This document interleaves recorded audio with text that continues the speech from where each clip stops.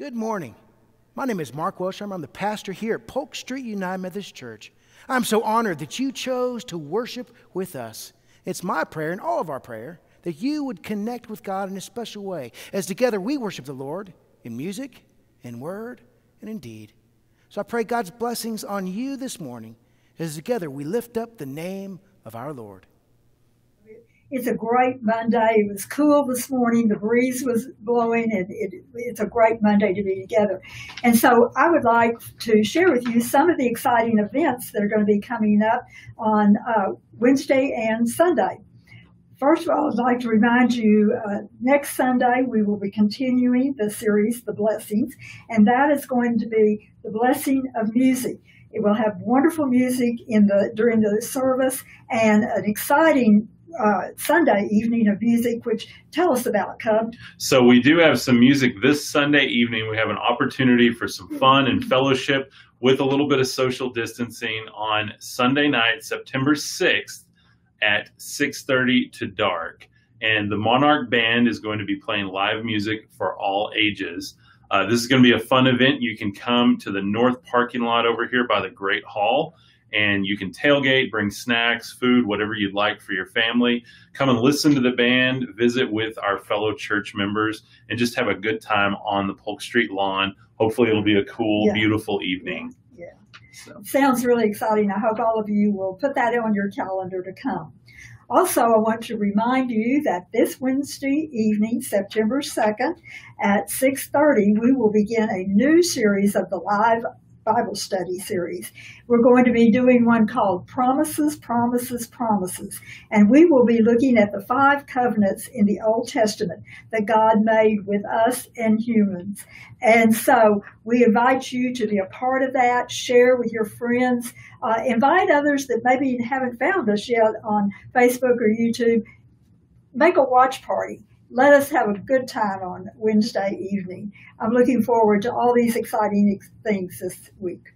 Thank you, Polk Street, and we will see you Wednesday evening live right here on Facebook as well as our YouTube channel. So we're very excited to be bringing more online content and ministries to everyone. So please help support it and share it with friends and family members. Comment on it, like it. We really appreciate your support. Bye, everybody. The third day he rose from the dead. He ascended into heaven, and sitteth at the right hand of God the Father Almighty. From thence he shall come to judge the quick and the dead. I believe in the Holy Spirit, the Holy Catholic Church, the communion of saints, the forgiveness of sins, the resurrection of the body, and the life everlasting. Amen. Forever.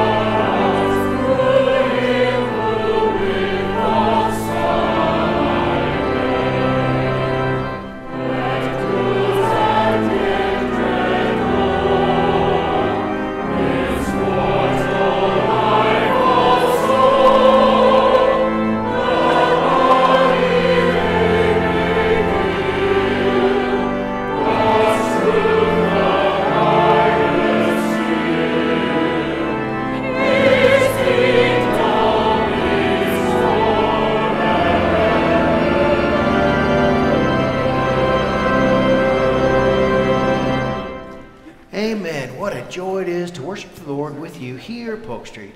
Please be seated. This Sunday is a very special Sunday. We have our Back to School Sunday. I know many children have brought their backpacks. Many are spread apart in our congregation, which is very healthy. And if you're at home or you're worshiping with us online, I will encourage you now to please stand up. We have a wonderful list of teachers and students here that are in our sanctuary and at home. So if you're a teacher or a student, I'm going to ask you to stand. Please stand up. If you're at home, please stand. We're going to pray for you as a congregation, as some of our staff will lead this liturgy, and then we'll say a prayer for you. You need to know that we love you, we're praying for you, we're praying for a big year. I know this is a year filled with anxiety, as some students started a couple weeks ago, some students started last week, and some students will start on Tuesday. We're praying for you. So now, together as a congregation, let us bless our students and our teachers. God of all knowledge and wisdom, bless these students and teachers and all the devices they will use every day of this school year. As students and teachers use their devices, may they be reminded of your love and your care that surrounds them every day. Help them to do their best. Guide them to make right choices, and remind them that your love and presence are always with them. Fill them with curiosity, understanding, respect for their leaders, and care and compassion for students. In your love and mercy, surround our students, our teachers, and our schools with your protection, that they may be safe places for all who enter. We pray in the name of Jesus. Amen. When it's the night before school and I'm picking out all my clothes and making sure I have all my school supplies. Jesus is with me. When I'm waking up and eating a healthy breakfast to start the day. Jesus is with me. When I'm getting on the school bus, going to school, or opening my device to begin my school day. Jesus is with me. When I meet my teachers and new friends in my class. Jesus is with me. When I'm playing with my friends at recess or running around in the yard at home. Jesus is with me. When I'm finding the right school bus to ride home or ending my school day on my device. Jesus is with me. When I'm telling my family about my day at school. Jesus is with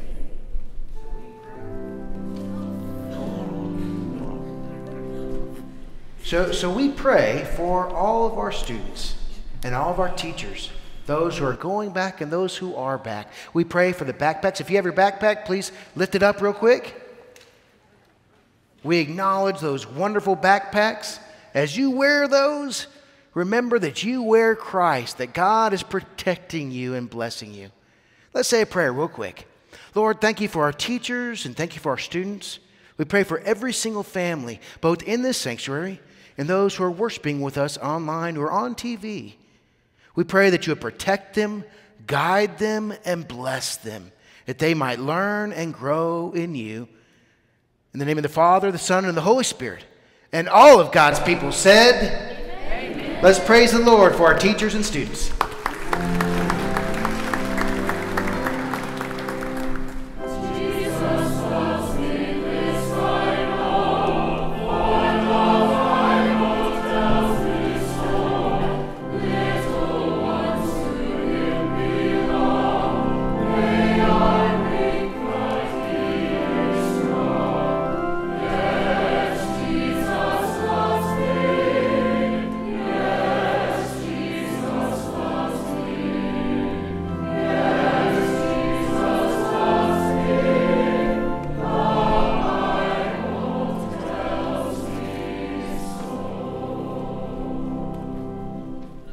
Jesus said in Luke 6:27, "But I tell you who hear me, love your enemies, do good to those who hate you, bless those who curse you, pray for those who mistreat you." In addition to the prayers listed in your bulletin, we also want to lift in Christian sympathy Betty Johnson on the death of her son Mike Wright, also those that are in the hospital, Harold Ham and Hallie Ham, and I don't think those two are related, by the way. Let us pray.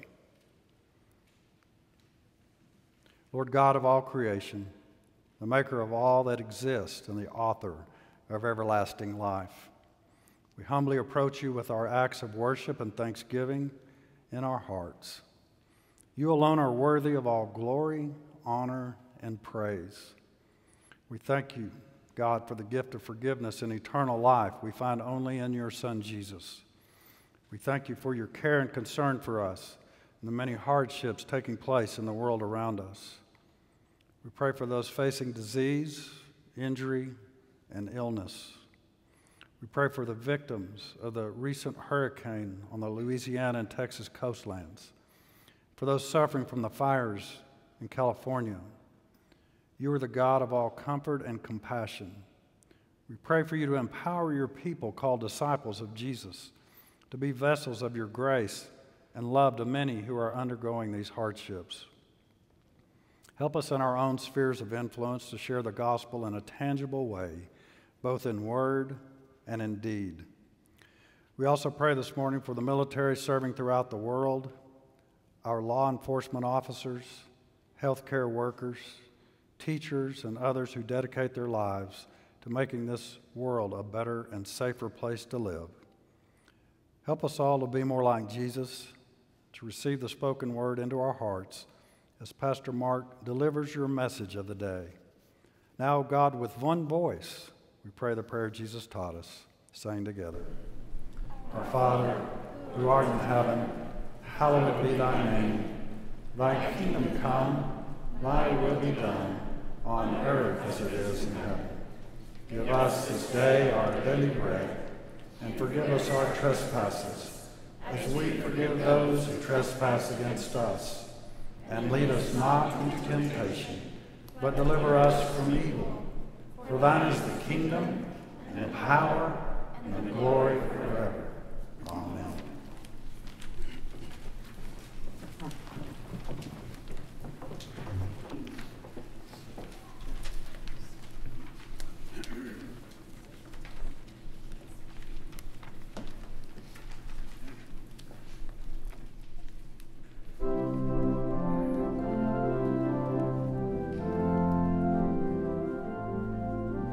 Sing to him a song of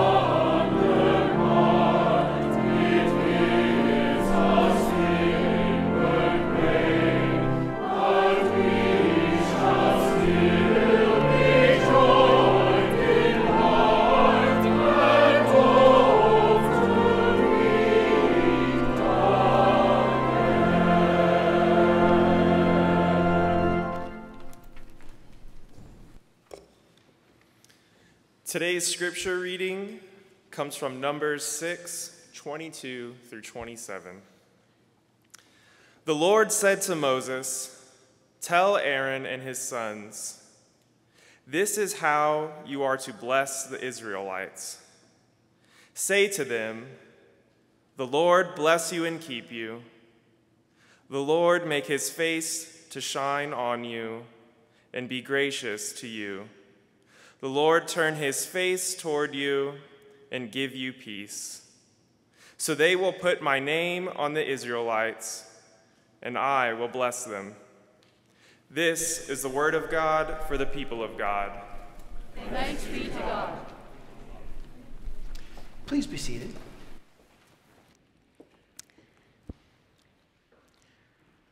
A mother was driving her daughter to school for the first day. The little girl was really nervous. So the mom simply said a prayer for her. At a stoplight, with her eyes open and everything.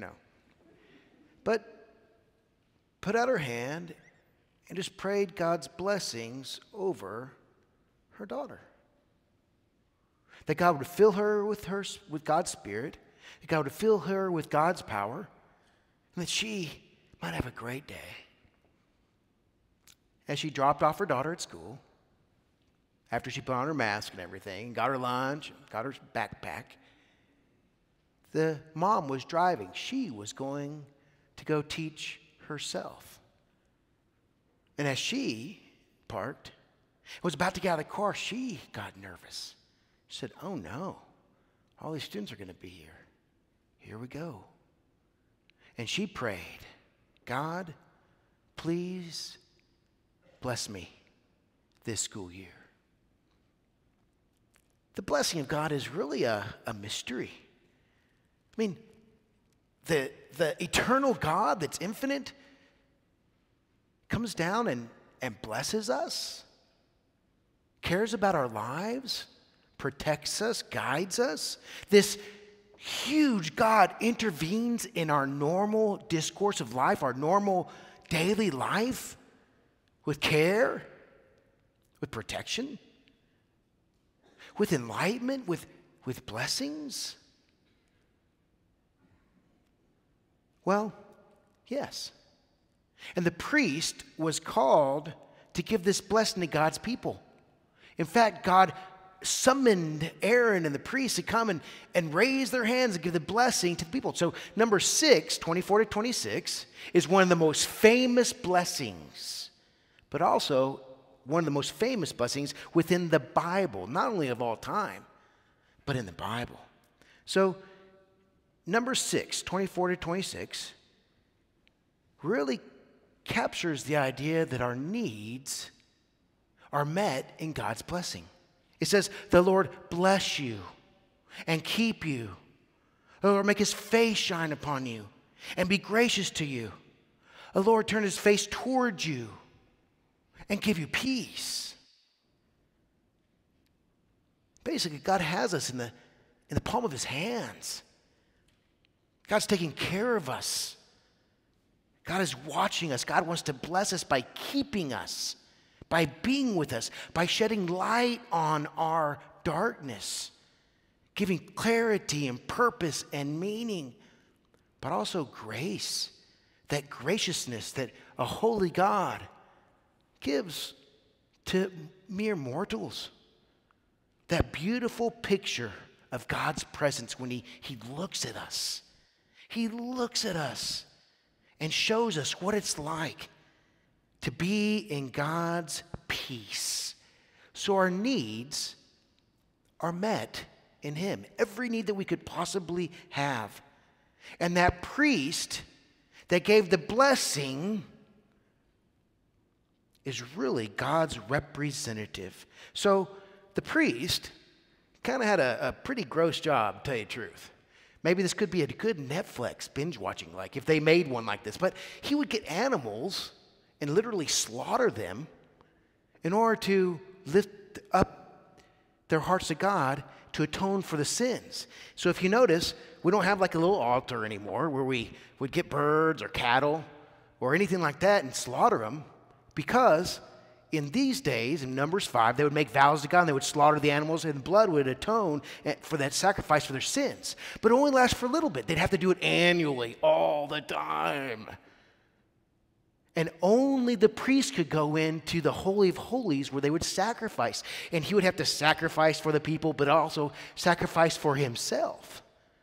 If he had any sins that maybe he forgot or maybe didn't name, he had to make sure and atone for them to go into the Holy of Holies, because God was that holy. God is that holy. The priest couldn't be around God, because if he did, he would be struck down dead, because sin can't be around God. But then Jesus came as the ultimate priest, not to sacrifice animals, but to give himself in place of the sacrificial animals on the cross. That is why on this altar, in the center of the altar, we have the cross. We don't sacrifice animals. The ultimate sacrifice has been given for us, and that is in the cross, where he sacrificed his life for us, for now and forever. Hebrews 10:11-12 says, day after day, the priest stands and performs his religious duties, just like in Numbers 5, where they slaughtered the animals and they would have their religious duties. Again and again, he offers the same sacrifices, which can never take away sins. It does for a little bit, but not forever. But when this priest had offered for all time one sacrifice for sins, he sat down at the right hand of God. That Jesus was our ultimate priest. He was the ultimate sacrifice, not sacrificing animals, but giving of himself for all times, in all places, for all people, whether we're up or down, whether going through good times or hard times, old or young, not just in church, but anywhere, anytime. That God is accessible through simply a relationship with him. That he broke down those barriers. In 1517, in Wittenberg, Germany, Martin Luther was sharing with the people that God is available to anyone, anytime. You don't have to go to a certain place. You don't have to go to a certain person. All you have to do is pray to God, and right now you can know God. So on October 31st, he got his 95 theses, his 95 rebuttals to the issues of the church. And he nailed it to the door at the All Saints Church. And this started the Protestant Reformation. That God is available to anyone, anytime. You can't buy it, you can't pay for it, you can't earn it, you simply receive it. And that is the blessing of God. That the barriers coming to God are torn down. And Jesus wants all to come to him. But it's not just for you. It's not just for me. It's for all of us. Matthew 18:20 says, wherever 2 or 3 are gathered in my name, Jesus says, there am I with them. It's for me. It's for us individually, where we put on Christ, just like we put on our clothes. 2 Corinthians 5:17 says that if anyone is in Christ, they're a new creation. And we can put on that name of Jesus, and that name of Jesus brings identity, purpose, and meaning. That blessing is in Jesus' name, that Jesus guides us, blesses us because of this ultimate sacrifice. But it's not only for us as individuals.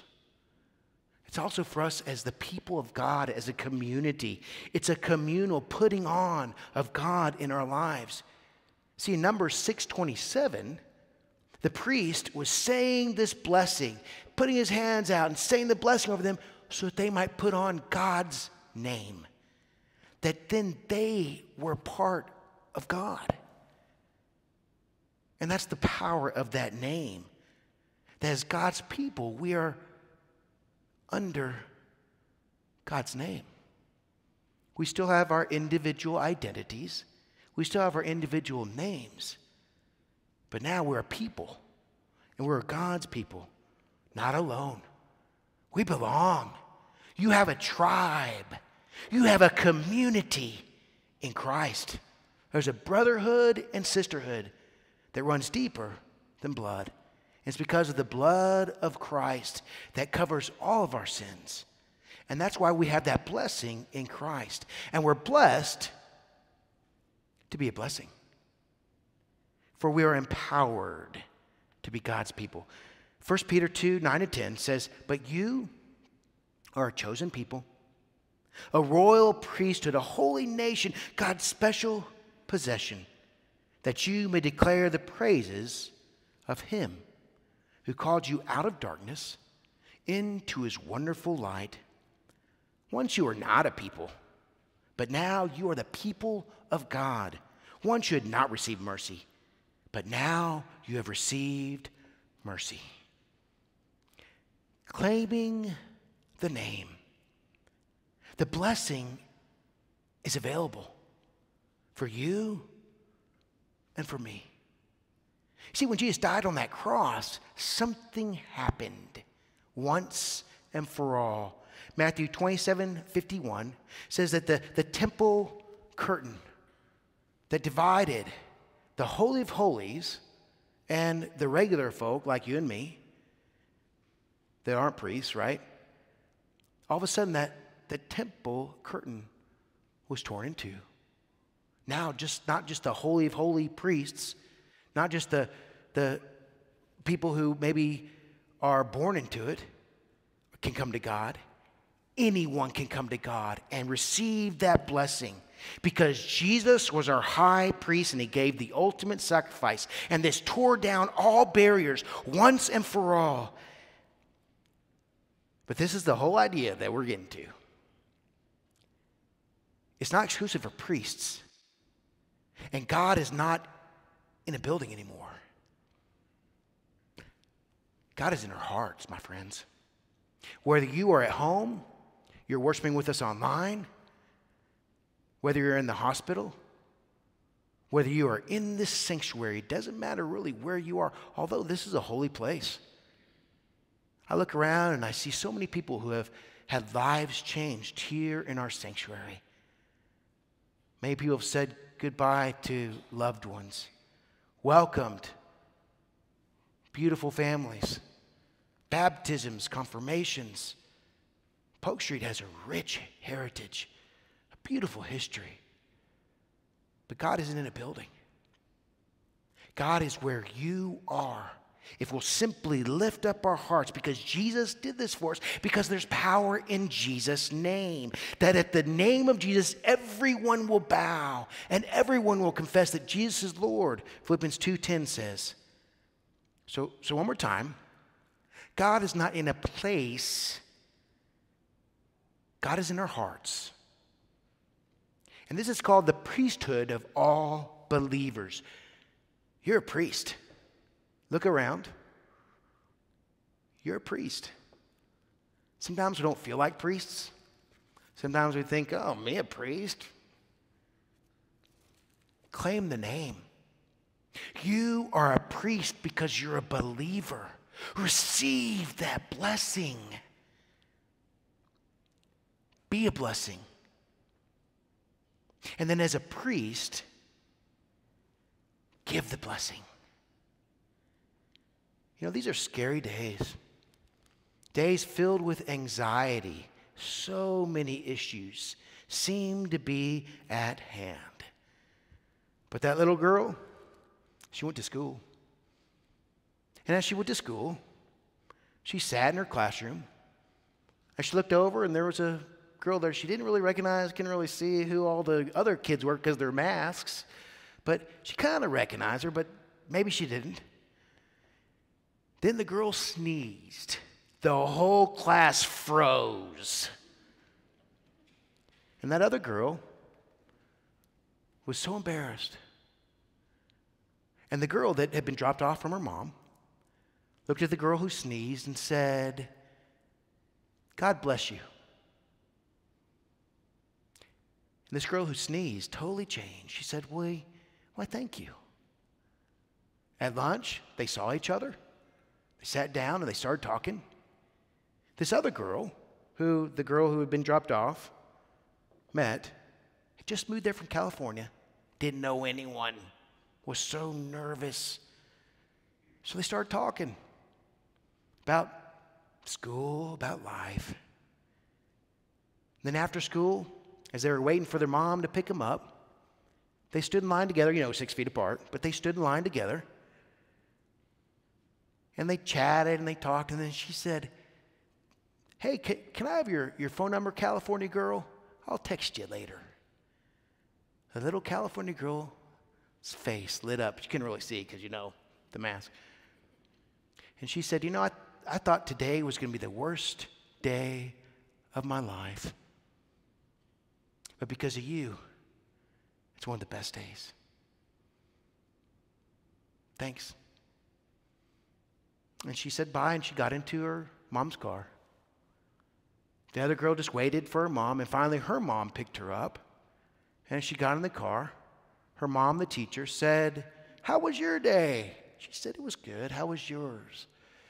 The mom, who'd been teaching for years, said, it was a tough day. We've had the longest spring break ever. And it's hard to round the kids back up. They were so wild, but I feel called to this. And it's good to be back in work. She said it was tough, but I'm blessed. Whether you're a teacher, whether you're a student, whether you're a business person, retired, whatever you do, receive the blessing that God has for us. The blessing of light, of love, of grace, of peace, of God's protection. Be the blessing that God has called us to be by being God's people, by claiming that name. And then, my friends, as the priesthood of all believers, give that blessing to others. At the supermarket, at the school, at church, in your business, wherever, however, anytime, anywhere. Me, you, and us. May we be the blessing and give the blessing because we've received the blessing, because we've claimed the name.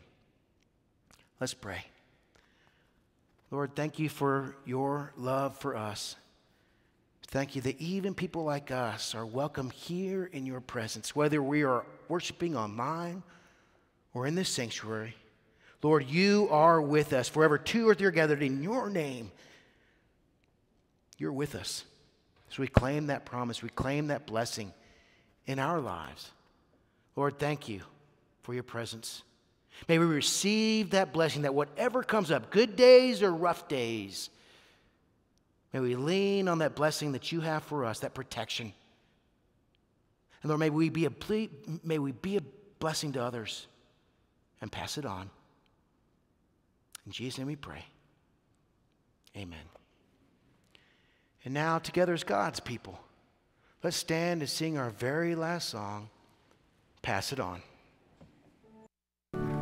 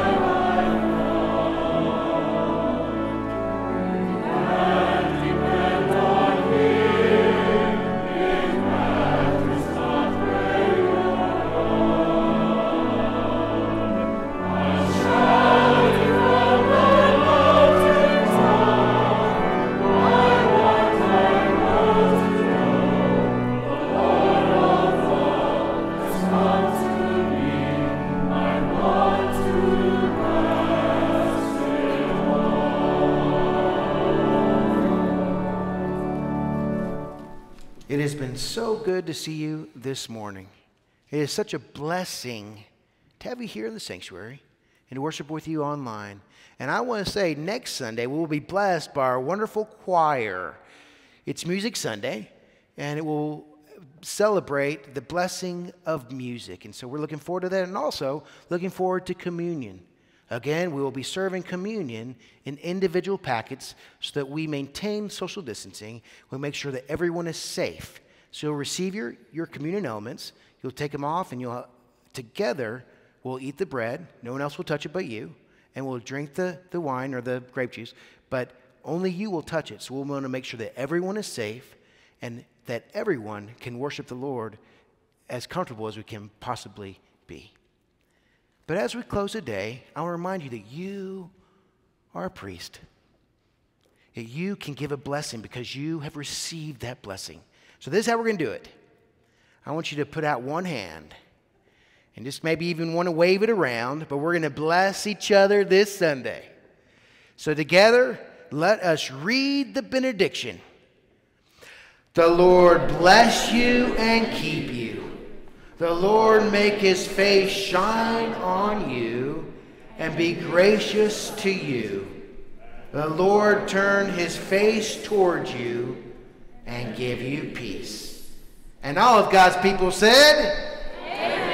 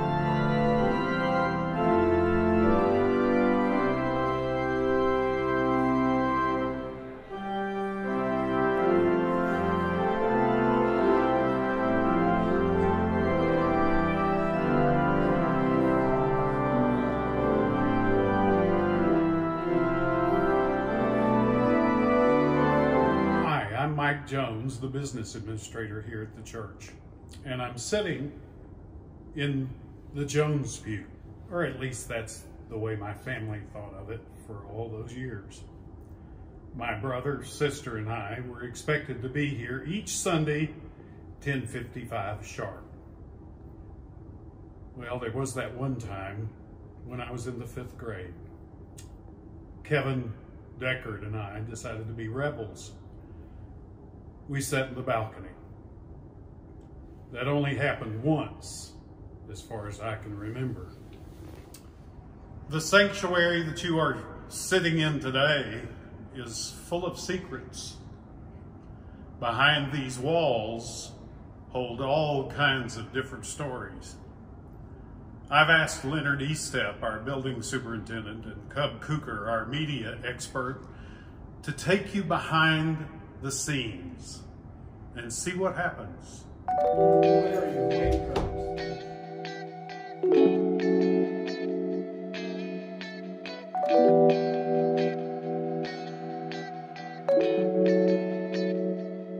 This is the home to the boilers, the water pumps that circulate all of our heating and cooling water. It's also electrical distribution that comes in here. It's actually the blower that puts the air to it.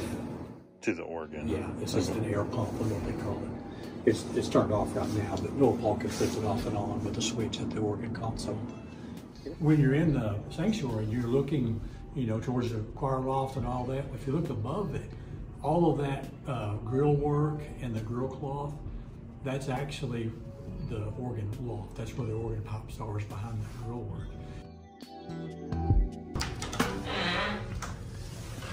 I forget the numbers, but there's a certain number of pipes in what they call a rank. I don't know if it's 13 or 17 or something, and now I think we have 72 different ranks in the whole system. They also have louvers. You see there's like a damper up there. Those are called swells, and they actually control how much noise is allowed out of the area here to the room. Yeah, it's big. And the bigger pipes at the far end, there's some really tall ones over there. We're going to go into a space where we have a large air handler that services heating and air to the sanctuary. It's located below the balcony seating up here. We believe in the mid-50s is when air conditioning was added to the sanctuary. It was a monumental task to add cooling to the sanctuary.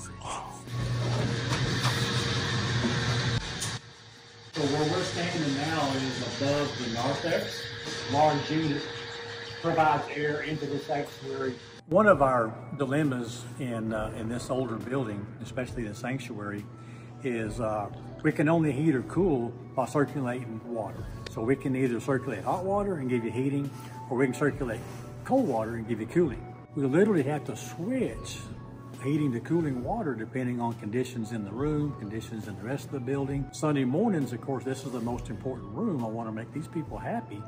But sometimes when I make these people happy, I'm making Sunday school classes too cold or too hot. This area is simply the attic above the sanctuary. This is how we access some of our lighting, the ceiling lighting up there. We have a couple of air handlers for the HVAC equipment.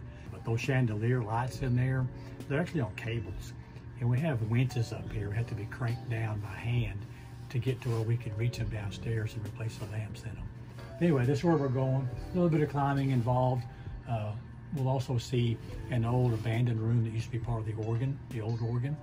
It was decided during the remodel of the organ to not have that section any longer. It wasn't needed. This is that section at the back of the room where the shepherd's seat is, and if you're up in the balcony level, you can see that the ceiling goes way higher back there. That's what this section is right here.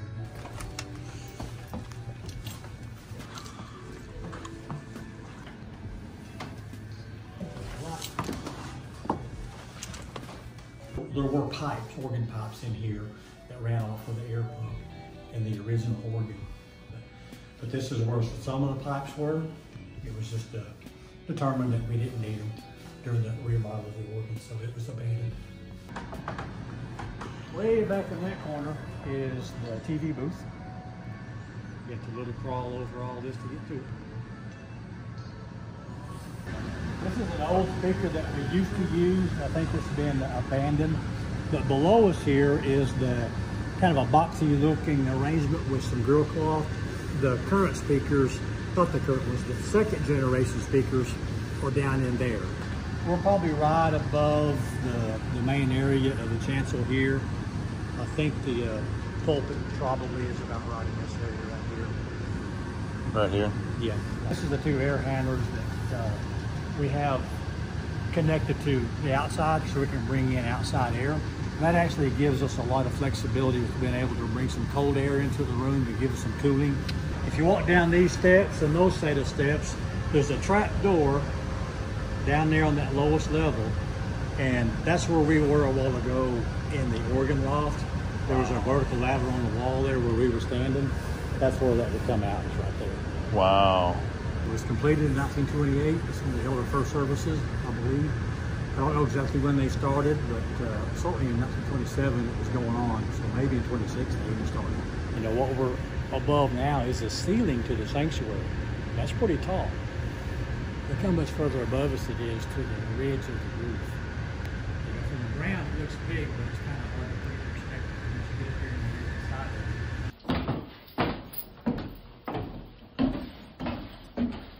This is the attic space above the fourth floor area where the classrooms are. This is also the trail that takes us to the bell tower, which is where we're heading next.